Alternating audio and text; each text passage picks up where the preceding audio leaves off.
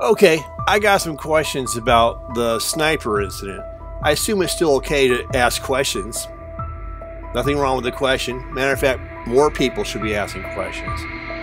Like, number one, isn't it just a little suspicious that Trump got the luckiest wound in the world? I mean, it makes the quote-unquote wound visible so everyone can see it so they can capitalize on it, yet not so serious enough to put him even in critical condition. But just showy enough to fire up his base. Wow, what a 1 in a million shot. Yeah, there's nothing to question here, other than the odds. Number two, how was a supposed gunman even allowed to get past the Secret Service? I mean, really? That alone should raise a question. Number three, why did it take 3 minutes for a random person, assuming that they are legit, to get the Secret Service to investigate the man on the roof that they was pointing at? Number four, as Michelle pointed out, why was there no blood on Trump's hand after he touched his ear? Number five, the supposed sniper's name was Crooks, like he was a crook. Doesn't that seem just a little bit convenient? Number six, the signs they were holding up said, quote unquote, fired. And yes, I know they said fire Biden or Biden's fired, whatever it said. Please don't even suggest that. I mean, it's just so moronic. Don't even put that in front of me. You have to think that they put things in place for a reason.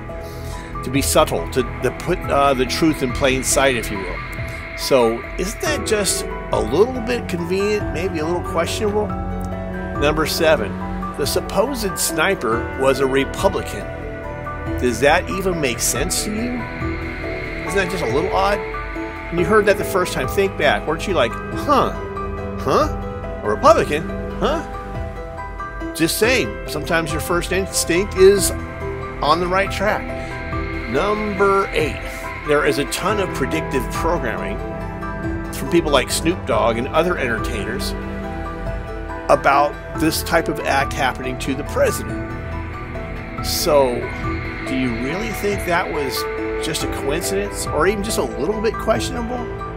All that predictive programming saying this would happen, and then it happened, you know? Number nine, the card from the Illuminati card game predicted this about 30 years ago. 30 years ago. Do you really think that is just lucky? Just a lucky prediction?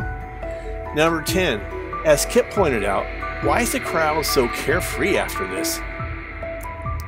Number 11, why did Trump tell the Secret Service to wait for a minute while he took a photo op before they continued to rescue him? Surely if his life was still in danger, they wouldn't stop to take a photograph. Does that even make sense? These are just a few questions that people need to be asking. That's all I'm saying. Ask some questions.